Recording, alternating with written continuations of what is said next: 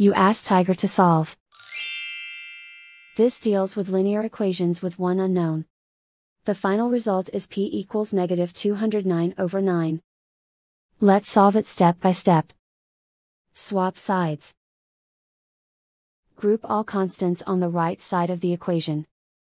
Add 4/9 to both sides. Combine the fractions. Combine the numerators. Reduce the zero numerator. Simplify the arithmetic. Find the lowest common denominator. Multiply the denominators. Multiply the numerators. Combine the fractions. Combine the numerators. And so the final result is p equals -209/9.